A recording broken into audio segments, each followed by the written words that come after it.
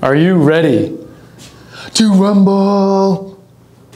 You filming? What's up, everybody? Welcome back to the channel where we're going to discuss double wishbone suspension geometry and how it relates to drifting. You guys already saw our McPherson strut videos.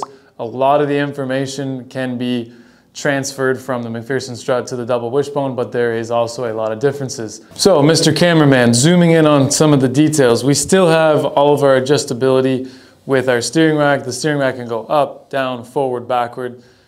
We still have our rack limiters, so we can measure the travel range. We can go through our full sweep. We can check what our toe is. We've got our Ackerman here. The main difference from what you saw in our last jig and this one is that there is now a upper control arm and a fake or representation of a shock. So we can simulate the motion that the shock would have, and then we can lock it in at different places so that we can show you what's going to be going on under compression and while you're driving at different ride heights. So that's pretty cool. Can also simulate some important differences when you're talking about wishbone suspension. The relation that the lower has with the upper, the height difference that it is, the length between the ball joints on the knuckle versus the length between the ball joints on the knuckle, the pitch that the upper control arm has to have anti-dive geometry, the offset that the upper control arms have to make the upper shorter, both from the chassis and from the knuckle.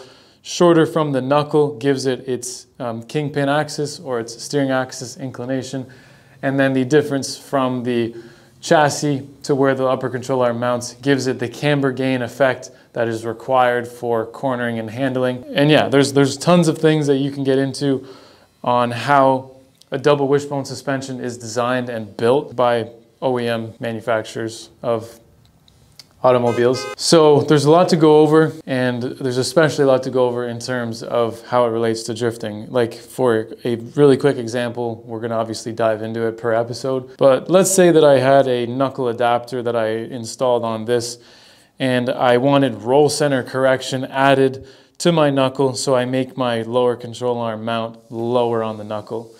So that's great. You're doing exactly what you need to do to have a better roll center for your chassis. But what you're doing, and you don't realize what you're doing, is you're increasing the distance between the lower control arm and the upper control arm pivot point.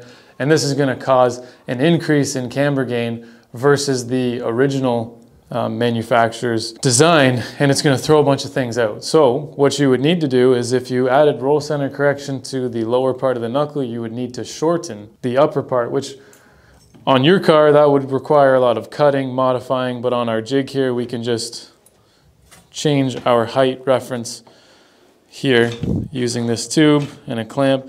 And you can already see, as I increase the distance between my lower and my upper, you can see the camber changing dramatically on the wheel itself. So just that small difference in height is exactly what we're going to be talking about on how your suspension is doing while you're drifting, especially when you lower your car.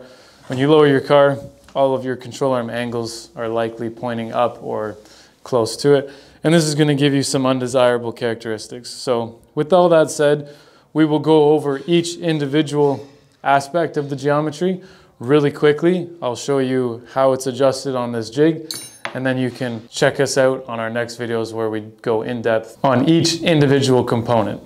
First up, camber.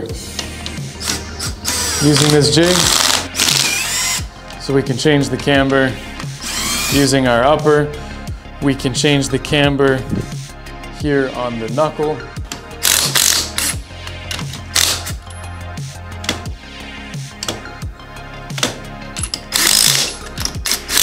We can change the camber here on the lower.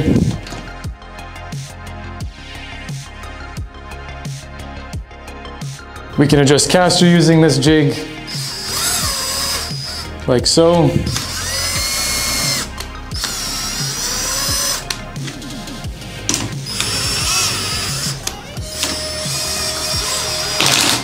Like this.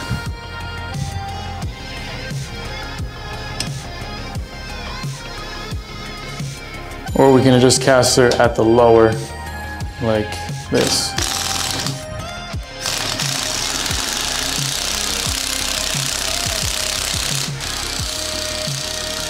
Toe and Ackerman can be adjusted here.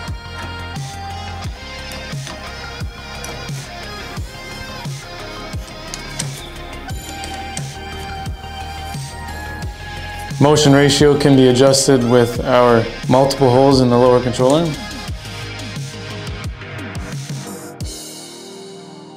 Our KPI can be adjusted on our knuckle as well as using the upper and lower control arms, very similar to how camber is adjusted. So we have a slight difference here.